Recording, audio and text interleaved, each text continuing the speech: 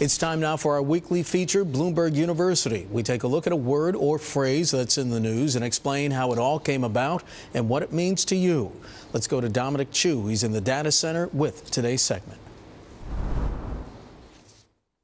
Well, Mark, earlier this week we heard all about these too big to fail banks, the systemically important financial institutions. So let's describe what exactly constitutes a too big to fail bank or insurance company. Well, first of all, this is an institution that has grown so large that its failure would devastate the economy, requiring a government intervention or a bailout. Key operative word there. So again, it's so big that if it does manage to go down, it requires a government bailout. You'll also hear it referred to as a SIFI, again, an SIFI, or a systemically important financial institution. All of these things mean the same thing. Too big to fail, SIFI, systemically important financial institution. Now, what exactly constitutes a bank or insurance company or institution that is too big to fail? Identifying what these SIFIs are. Well, the Federal Reserve Bank of Cleveland actually talked about 4 different things. The 4 C's, they called them.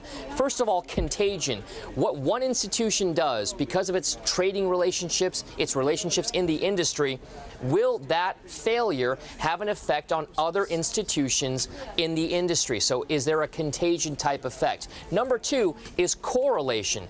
Do these banks, these industry participants function in the same way? Do they take the same kinds of risks as other banks do? So if one goes down, do they all go down? That's important. Correlation is another big key.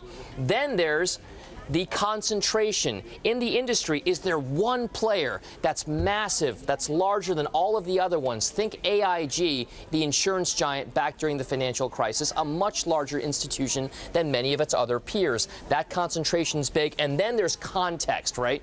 What happens if these institutions function normally in a normal operating environment, but if the economy goes bad, maybe they go along with it? You got to put all of these banks and their institutions in context. It's one of the main reasons why the lead lawyer at the Federal Reserve, Scott Alvarez, their general counsel, says the perception that some institutions are too big to fail reduces the incentives of shareholders, creditors, and counterparties of these firms to constrain excessive risk-taking. Because they're too big to fail, maybe that means they're too big to regulate as well.